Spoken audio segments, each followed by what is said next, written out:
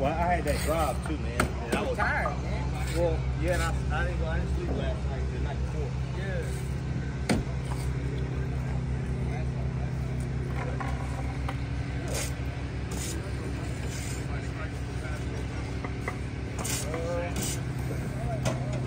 Yes, sir. Somebody strike you? Somebody strike you first. The same was over here. Ask him. You get on the strike, yeah, you get with him. Yes, sir.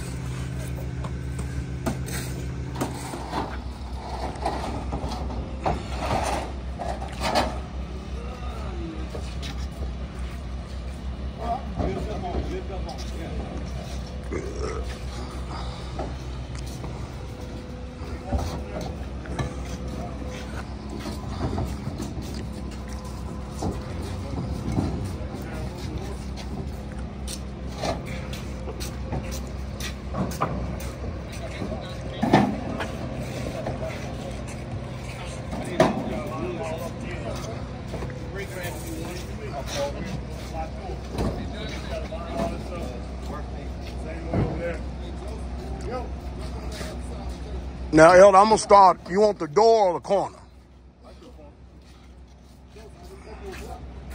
Wherever you want, I'll call it. Okay, so let me explain that.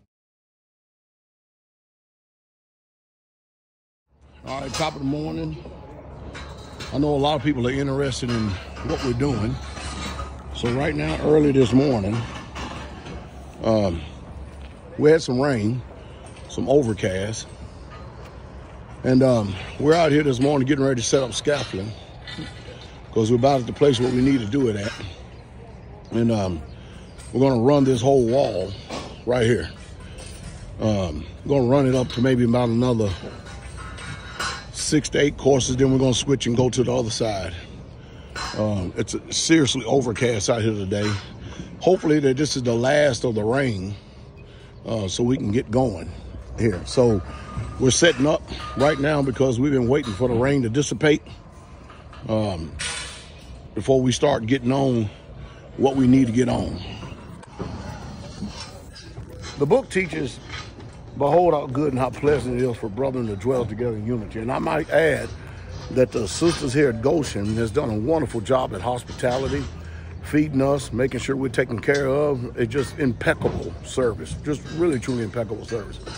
I can't thank the Father enough for what he's doing with his people in this daytime and hour, and how that we come together in unity to build these communities.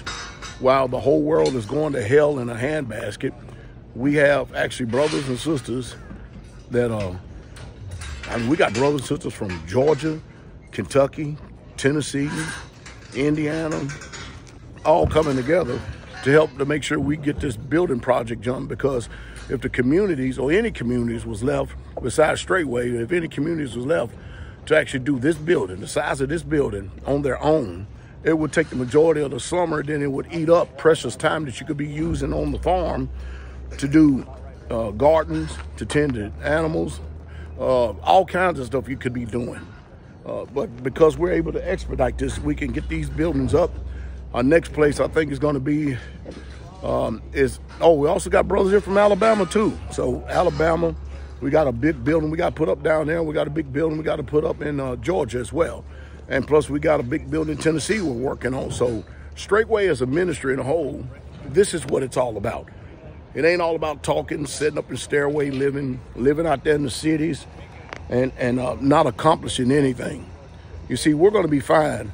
If the proverbial crap hit the fan, we're going to be fine because we're doing what the Father tells us to do because we read the instructions of the Bible. So this is what you're seeing. And so when you see all these vehicles behind me, beside me, that's because they're getting things ready. They've come and descended up on this nice little community, which this is the largest community that we have in the ministry right now. They are sitting on a nice little chunk of land. We thank the Father for it. So if your leaders, your pastors and them, if they wasn't selfish, worrying about trying to build up their own little nest egg, if people really truly get the message of the kingdom, then they will be doing what we're doing here. And that's obvious. They will literally be doing this. But because people like making excuse and the inherent laziness of man will always make an excuse for not getting things done, they'll say it don't take all that and we're not to do all this. Well, I don't see nothing wrong with it. I don't see nothing wrong with us building this building, and when it's done, we don't owe nobody nothing. We don't owe no laborers. We don't owe the bank. We don't owe anybody. As this building is being built, it's paid for. And I think that's what the book says. When the blessing of the Lord is rich and add no sorrow, and the borrower is a servant to the lender, no, we keep ourselves free and unspotted from this world to make sure that we stay serving the Most High Yah. So no, we're going to keep doing this. How about that? We're going to keep doing this and keep rolling. And we bless the Father for it. Hope y'all learned something from this. We'll keep y'all posted a little bit. Good morning, good evening, good afternoon, ladies and gentlemen. Citizens of YouTube, Pastor Dowell here. We are up here at our family member's place doing what Israelites supposed to do. We are up here in Goshen at an undisclosed location somewhere in the great state of an undisclosed state. So we getting it done. We really truly are helping our brethren out. I was telling the brethren, I said, normally it would take me about a month and a half, 2 months, because we didn't have as many block layers. But see, I want to show y'all what Israelites are supposed to be doing to help expedite things so that we don't have to spend the whole entire summer on building. So we're up here, as you can see. And we got a late start because we got up at 2 o'clock in the morning and we headed this way. And of course, after we did our salutations, our greetings and stuff, we're doing pretty good. It's a pretty big building. Pastor, what size is the building? 32 by 50. It's a 32 by 50. That's a pretty big building. That's, matter of fact, that's bigger than a boat building. I think a boat building may be longer. Was it longer, Brother Scott? It's 50? Man, this building is a lot bigger. Because ours was what, 24? 26? 26, all right. So anyway, it's going to be a nice storage building to be able to store stuff. It's really nice. But anyway, so we're all up here. We got people from different communities. Pastor Corey and them community here from Kansas City. Elder Rufus and them here from Georgia. And because we got Elder Mitchell and his crew here from Straitway, Kentucky. And then, of course, we have the Tennesseans here from the hub. We have a lot of brethren up here working together in unity to help to make sure we get this building done. Now, if we would have got started like at maybe 6 o'clock this morning, we would have had this building at the pace we're going right now. We'd have had this building a little over halfway done. But considering that, when did we actually put the first block down? Maybe about 11 something? Because I didn't get here till 10:30. Almost 11:30. 11:30. And it's going on for us 350 last time he told me. But this is a lot of block that we put down so far. It's a lot. The building looks really good too. Looks really good.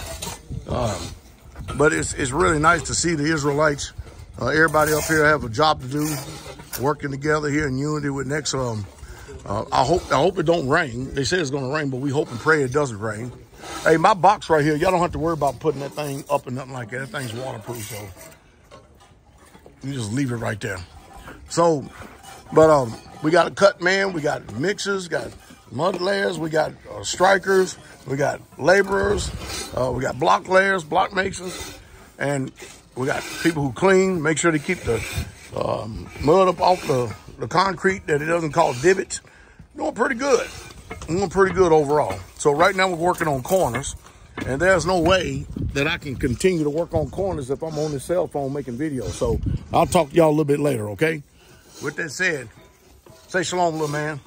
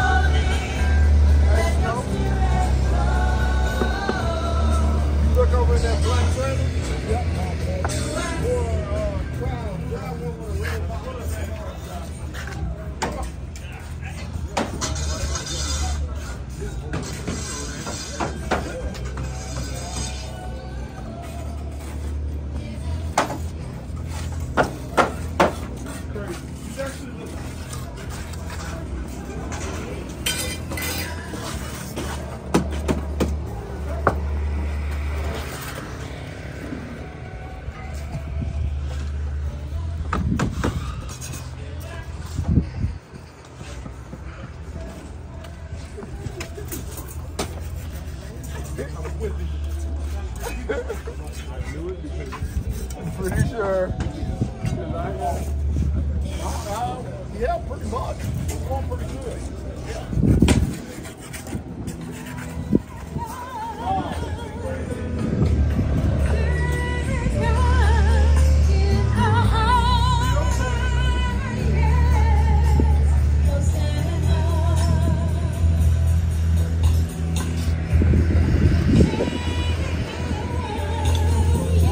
We're up here at the head of the Straitway Goshen Assembly. Bless y'all. Pastor, we only got like 3-4 hours in yesterday, if that long. Right. And we've been fighting the rain today. Not really bad though, but we got pretty much a full day. We actually maybe cutting it a couple hours short than what we normally would because we're trying to move scaffolding and stuff. It takes a while. Yeah. But anyway, here's the building so far. Let me go back a little bit. And plus we're like a little over, maybe about halfway on the other side over there. So Pastor, all right, you see what it takes when I'm talking about, you know what I mean, when brethren come together, you know what I mean, because this is a building right here could take you easy a whole summer to do, and it could take up employment and labor on other projects you could be doing. Absolutely. But what's your thoughts about the Israelites coming from Alabama, Georgia, Tennessee, Kentucky, to come in and assist the brethren to help y'all on this particular project? I'll tell you what, I was telling Elder Rob earlier, I was saying to him earlier, I said, man, I really, really, truly love my family, man. Mm-hmm. And just us in here last night talking about the plan of, hey, we're going to do this, then next we're going to be, you know, we'll go to another community. After that, we were planning to go to another community. Just talking about where we're going, because if you think this is a 32 by 50 building. It's a big building. And it's done in 2 days. It'll be done in 2 full work days. And to see all the brothers come together and just have a good time, man. We in there listening to worship music, singing, laughing, joking, and working extremely hard. But it's a whole building. It just got built in 2 days. There's not another family like Israel, period, point blank. There's not another ministry like this ministry, period, point blank. This is just, it's amazing. And Pastor, I really, truly love my family. Pastor, what they talking about as far as Straitway and all this other stuff, you don't see no other assemblies out there doing this for each other in any way, shape, or form, and this is just the norm. This is the norm. This has been, Pastor, you've been up here at least 4 or 5 times now. Shep, you've been up here at least 4 or 5 times or more. You know, this is just the norm. We come together, we have a plan, we go, we execute. And it's teaching, man. I'm looking at my sons out here. I'm looking at all these children. They're learning. They're striking blocks, carrying blocks, mixing mud. There's just so many different things that even the children are learning. And I was looking at my son earlier. He came to me and said, Dad, I'm watching you because I want to be able to learn to lay blocks. Mm-hmm. And I'm just like, what's better than that? These boys are going to grow up and they're going to know how to dig a footer, porta pad, build electrical work, drywall, framing homes. They're going to know how to do everything, paint, prime paint, well, no matter what it is, they're going to know how to do it because they're seeing the men come together and do it and build these communities. There is not another ministry like Straitway Truth Ministries. Period, point blank. So when people come talking crazy, I let them talk honestly. Whatever. We too busy working. You got that right. And you know what the beauty is about this building right here? You don't owe no man nothing. Nope. Especially when we're going to help send the roof crew up too. Yes, sir. Help get it done and get it expedited. Pastor? Yes, sir. You definitely getting your hands in here learning all the ins and outs. Pastor, you've been doing it all day long, learning the first couple of stages and everything and seeing this building go up. What's your thoughts? Yep, I'm appreciative because you've always said build houses, plant gardens. Yep. And That's it. if your man can't do that, you ain't gonna survive. Mm-hmm. And that's what we supposed to be doing, and to see it come up, ground up, to see when we were just standing on the pad the other day talking. This day too. We got doorways, windows, We got, you know, just Israel, you know, the real Israel coming together, because nobody's out here complaining. Nobody's out here disgruntled. It's just the love of the Father, the love of the brethren. We all come here just getting it done. You know, I enjoyed myself being over there on mud all day. I wasn't worried about what everybody else was doing. I just wanted to get out good mud. Yeah. Because I want to learn these particulars, and when it comes down to really understanding what the excellence got to be like, you know, what the requirement. I watched the requirement that you said all day long. I watched Elder Mitch, who followed in your footsteps early on. And so I'm seeing how it come together. You know, when you all pulled up, you know, the other day, Shepherd, this is what it looked like. We had a pad. You told Elder Mitch to come in to gather some intel. Uh-huh. Then immediately we saw the corners go up, and then this is what we look like today. 2 days late. Not even 2 days. Yeah, not even 2 days. This is on the second day. So when I see what it is and what you've been preaching, see, people don't understand, you know, when it is that you said, and it's not that you bragging.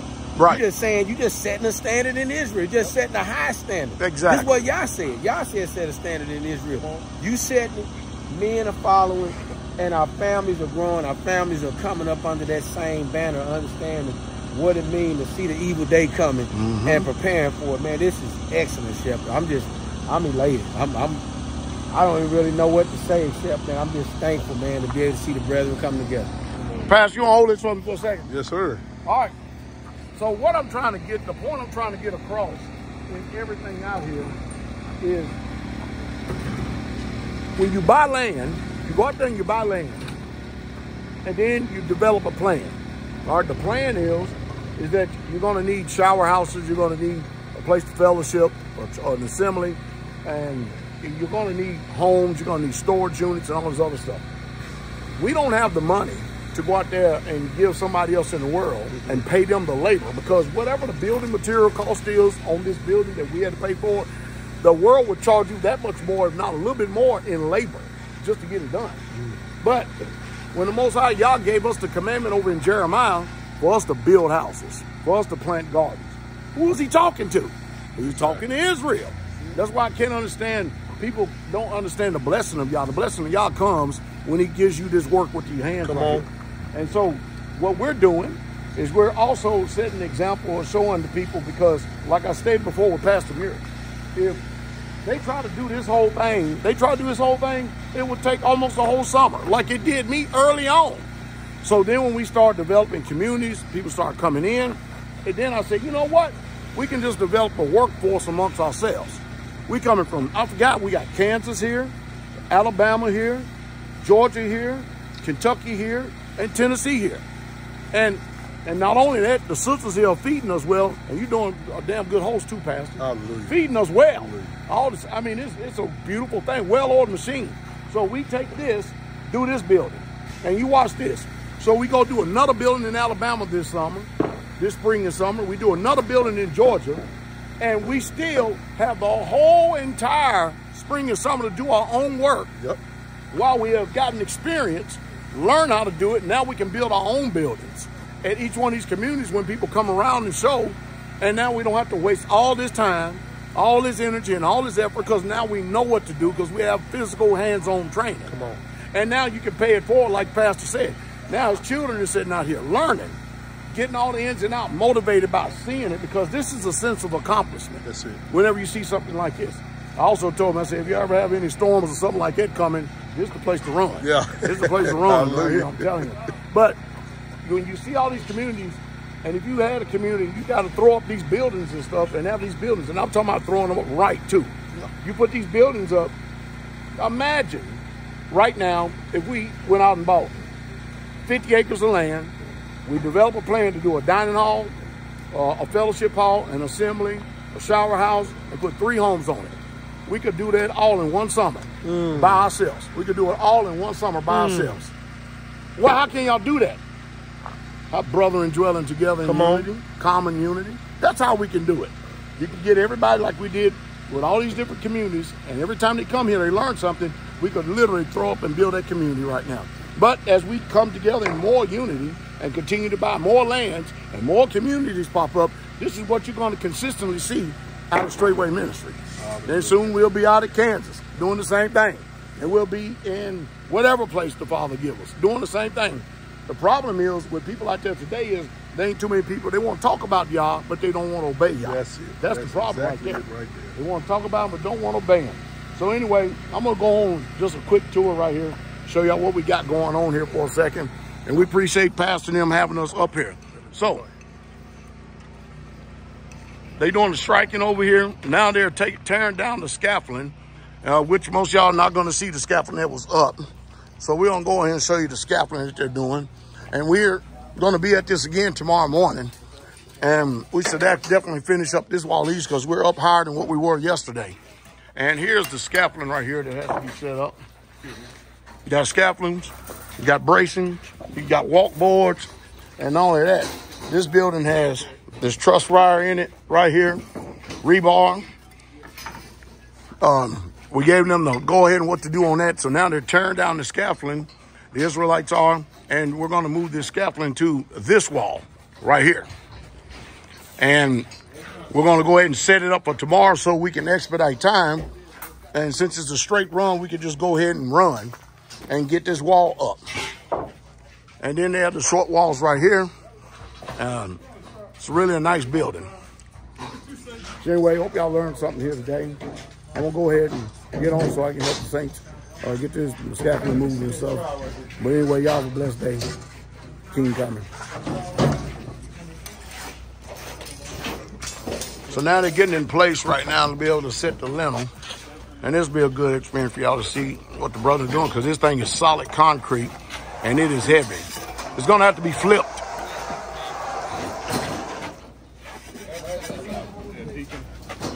It's going to have to be flipped. It's got to be flipped. There you go. That thing is extremely heavy. Come your way. I'm on it. I'm good.